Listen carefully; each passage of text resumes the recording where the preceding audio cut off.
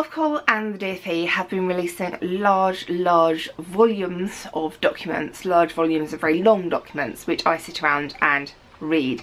The one that was released on Friday 22nd was pithily titled Consultation on Additional GCSE AS A-Level Exam Series in Autumn 2020, Proposal for an Additional Exam Series in Autumn 2020 in response to the coronavirus pandemic. Just rolls off the tongue there. So this is Ofqual asking you what you think should happen, because when exams were cancelled, the Secretary of State for Education, I think that's the right title, basically told Ofqual that they should prepare for students to sit an exam as soon as was reasonably possible after exams opened, and we all assume this will be kind of like an autumn exam series in September. But things are changing lots at the moment. Initially, exam results were going to come out early July, and now they're coming out on the same day that they were always going to come out. So just because the Secretary of State for Education says something, that doesn't mean it's actually going to happen when reality sets in, because when schools were shut, when exams were cancelled, that was the first anyone heard of it. It's not as if Ofqual got, well, I'm assuming they didn't, like months and months worth of preparation for this, and it may seem like it's taking quite a long time for this consultation to come out, and they've got quite a short period for this consultation, but it's not as if they have plans for this. So there were lots of questions in here. This document does say that it is aimed at students, not solely aimed at students, but students who either aren't going to get a calculated grade, but they were expecting to sit an exam and get a grade. So these are generally going to be private candidates, or students who are expecting to be disappointed with the grade that they get given, so disappointed with our calculated grades. And it takes you through the options. And this is quite a lengthy document, and if you are going to respond to the consultation, I do suggest you go and actually look at the document and not just click through and respond to the questions, because it does weigh up the pros and cons of each scenario. So for example, if Ofqual forced all of the exam boards to provide all of the exams that were going to be sat in the autumn, they would be expensive. So who would pay for that? So it's not just as simple as we have to replicate the May-June exam period in September, October. There are lots of things to take into account here. Because if the exam boards are going to incur this extra cost, who is going to pay for it? Where are exams going to be sat? Because if you're in year 13 or even in year 11 and you've left your school or college, where are you going to sit these exams? There is a lot of disruption to sitting exams. I'm sure you remember when you were in year 10 or year 12 and the halls, you know, had to be cleared out for people to sit the exams. If they have all of year 11 that we've left who are now year 12s back in to sit exams, there's going to be disruption to the whole school of, you know, closing the gym, silent corridors, all those sorts of things. And then, well, year 11s are now in year 12, they need to be doing their year 12 work, or year 13 is going to be at university.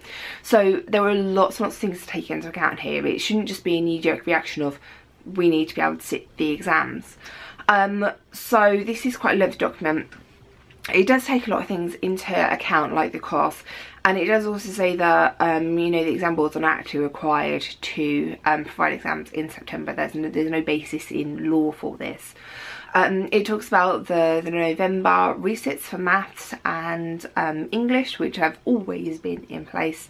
You always get the chance to resit then, but there is kind of like legally very narrow time frame when exams can be sat, and exam boards are under no legal requirement to provide exams every single year for that. So there are lots and lots of questions and points in here. So I'm going to go through each of the questions, and this is the bit that you'll get to respond to online. Question: to what extent do you agree or disagree that we should require exam boards to offer exams for all of the GCSE, AS and A-level qualifications this autumn that they intended to offer over the summer? Question: to what extent do you agree or disagree that an exam board should receive no entries for a qualification by its entry deadline can withdraw the exams for that qualification from the exam timetable. So this isn't really talking about GCSE Maths or GCSE English, because they always have to provide November autumn exams for this, and there are likely to be a high number of entries for this. It's the smaller subjects they are talking about, like GCSE Japanese or GCSE Latin, which might have only had less than 1,000 entries anyway, and of those 1,000 entries, how many are actually going to want to resit, because Latin isn't an essential subject. So there are lots and lots of things to take into account here, because if they require the exam boards to provide exams in astronomy, GCSE, geology, which are fascinating subjects, and nobody takes them, that's a waste of time and money. The next set of questions about the format of the exams. Question: to what extent do you agree or disagree that for the autumn series the same number of exams should be taken by students as they would have been taken if the summer exams had not been cancelled? Question: to what extent do you agree or disagree that the exams taken in the autumn series should be the same for each qualification as those normally taken in the summer series? So for GCSE Science there are 6 exam papers. Now if you want to resit GCSE Combined Science, 6 exam papers, that's a lot of papers that you have to take time out to resit, that you have to take time out to do, that the school or wherever you're going to sit those has to provide space for, that you have to revise for. So the question is, if you wanted to resit GCSE Science, would it be all 6 papers? Would it be a limited number of papers? Would it be 1 paper? Would it still be kind of like, you know, for the non-exam assessment parts, would that still count? If they did change the style of the paper, if they maybe said, look, for GCSE Math, instead of the 3 papers that you'd normally sit, which are like an hour and a half, 2 hours long, 6 hours exams, what if we just sat 1 2-hour exam?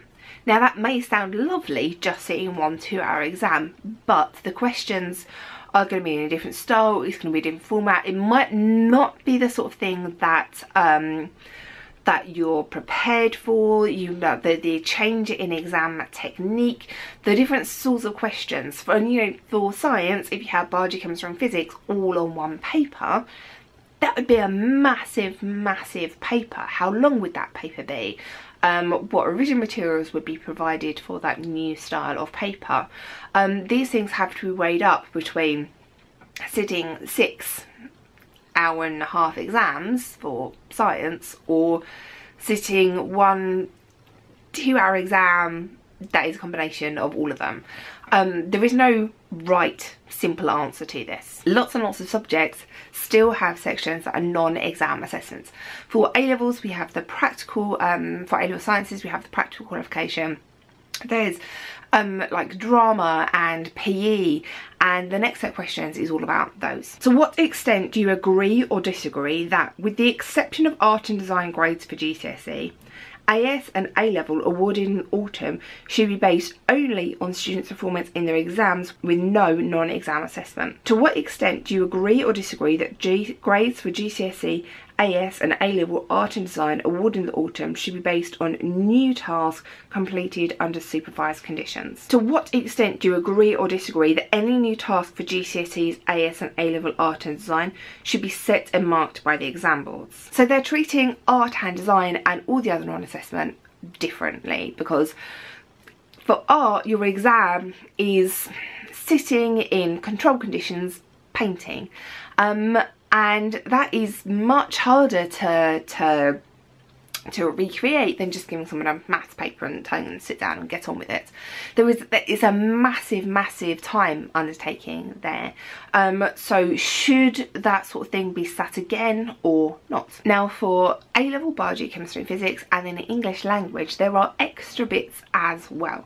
So for A-levels, there's a practical endorsement where we say, yes, you can do practicals, well, good. And then for English, there's the speaking where you get pass and merits. The next question is about those. To what extent do you agree or disagree that exam boards should carry forward the outcome of the practical assessment for students who take exams in A-level biology, chemistry, physics and or geology in the autumn? To what extent do you agree or disagree that exam boards should carry forward the outcome of the GCSE English language spoken language assessment for students who take the exams the qualification in autumn as in any other year? For the non-exam assessments, some students will have completed it all already and will have had all of it assessed and marked and moderated, but for some bits of the coursework, some students might only have been 50% of the way through when school shuts, or 90% of the way through when school shuts, and they hadn't actually been able to put the cherry on top to make it sparkle, and those students are going to think that this whole situation is particularly unfair. The next set is about the timing of the autumn exams, because when this initially happened we were told they were September exams, and then it changed to autumn exams, and we don't necessarily know whether schools are going to be open in September. I mean, desperately hoping they are, but if schools are not open in September, having the requirement forcing the exam boards to say this is the exam dates is going to be hard because schools aren't open. We are anxiously looking at other countries who have reopened schools, who have started to reduce the lockdown restrictions, to see if there was going to be a second peak, a second wave. If that second wave, that second peak exists, if it happens, if it hits in the autumn, if it hits in October, September, November, when this second set of exams is planned for, what do we do? Do we go ahead with the second set of exams, or do we cancel a second set of exams? So the timing of these is important. To what extent do you agree or disagree that we should put in place provisions that allow the exam boards to offer exams from October 2020 within the exact start and finish dates being confirmed by us when the position on reopening of schools and colleges is clearer? To what extent do you agree or disagree that we should build some flexibility into our regulatory framework to ensure us to vary the start and finish the exam dates if it is necessary because of the public health situation? So the exam boards are saying that if you sat A-levels in October, the results will be out Christmas time. And if GCSEs were sat in November, then the results would be out February time. Now, I know this is not what you wanted, because if you were relying on that GCSE result to get onto a certain set of A-levels, the message that we're getting from Ofqual, the message that we're getting from the exam boards at the moment is that they will not be ready in time for that. If you are relying on improving your A-level results to get into a university of choice, it is not going to be ready in time for that. So if that's what you were counting on, or if that's what you were planning on counting on, then I'm really sorry, that is not happening. The document further goes on to say that if you received your calculated grade, then the centre that gave you that grade is going to be responsible for allowing you to sit that exam.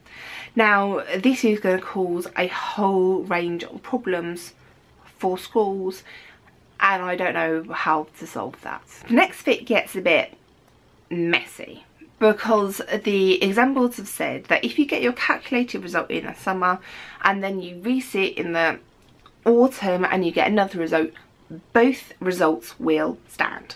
You will have both set results, so one will not override the other. Now, this is different to normal resits where the later grade overrides. You will have both results. Now, this is going to be messy when we get to things like proving in the future what exam grades you got, because you have to hand over your certificates, you have to show people your certificates, and some of those certificates, if you have two grades on them, or two certificates with two different grades, it's going to look a bit odd. It's going to cause confusion in the future. So that's what the next set of questions is about. The certificates. To what extent do you agree or disagree that we should amend our rules to allow exam boards to issue a replacement certificate to a student to show either their calculated grade or their grade from the autumn exam series, but not to require them to do so? Other options they came up with were individual certificates for individual things, but at that point it's just starting to get really messy. For appealing your calculated grade, there's very limited appeals you can do because there is no paper to remark. The only appeal process that I've seen so far is where you're going to be assuming that somebody made a mistake putting the numbers into the website, and it is teachers typing letters and numbers into websites. There's no fancy upload. But for the autumn exam series there is going to be appeal because it is going to be an exam. To what extent do you agree or disagree that the normal review of moderation, marking and appeal arrangement should apply to the autumn exam series? There is lots and lots in this document for you to read, think about, and then the questions for you to go and answer, respond to the consultation online. This is something that affects you directly, so I would suggest that you do it. I would suggest that you think carefully about it and don't just rush, because what happens here is going to have wide-ranging consequences for finances of exam boards and schools, for practicalities of schools and exam boards, for the lower years who are going to be seeing it, and then in the future, if you're relying on this changing grade to get you on to the next level, it doesn't look like that is going to happen. So it is unprecedented. God, I hate saying that. It is unprecedented times, and there is lots and lots for you to think about here, guys. If you have any questions, I will do my very best to help you. Ouch!